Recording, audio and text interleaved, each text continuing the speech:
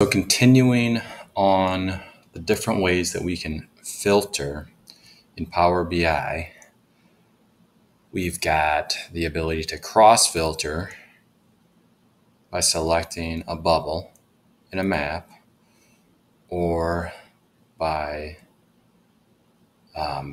using our slicer down here and selecting a continent. And there's another video that demonstrated the difference there. As you can see, there's no United States here when I filter on the slicer, but when I cross filter, the United States is still here. It's just lightened out.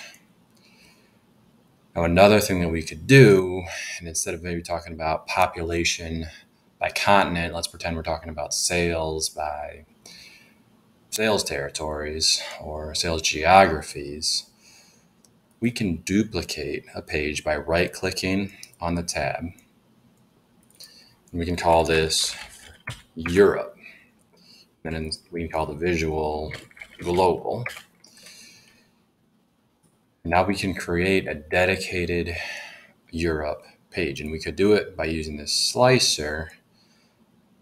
But then we're using this slicer and someone could come into the Europe tab and choose something else. It's not the best way to do it. So we're actually going to delete the slicer. We'll resize our card.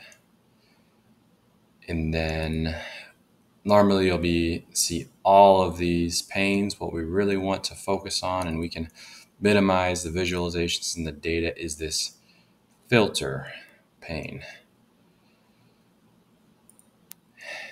And we can filter on a visual or we can filter on a page. And these tabs down here are pages, or filter on all pages. So we just want to filter here on this page. We want to drop in continent and we want to say Europe. Now I can see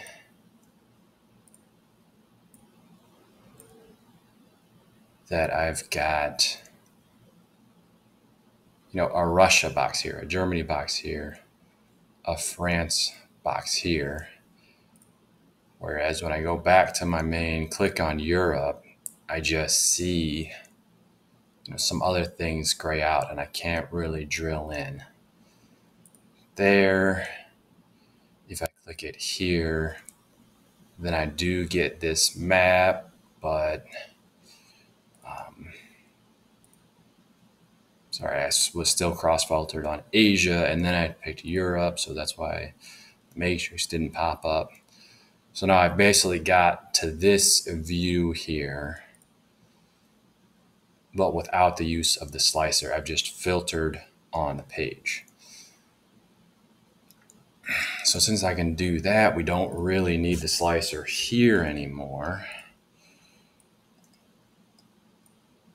And then I can continue down this path of duplicating the continent page. So I can make one for South America, for example. And all I have to do is it'll already be filtered from the Europe that I copied. So I will put it to South America by selecting South America and unselecting Europe.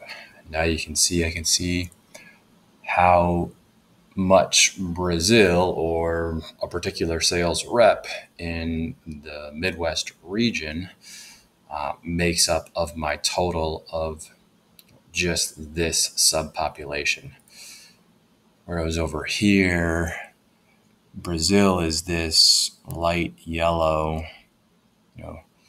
that doesn't stand out. You can't really tell how much Brazil makes up South America until you come to this level of detail. So you just continue duplicating these tabs out for all of the continents or sales areas or what have you. And then you do not need to use the slicer visualization because you've created each version of the report with a different page.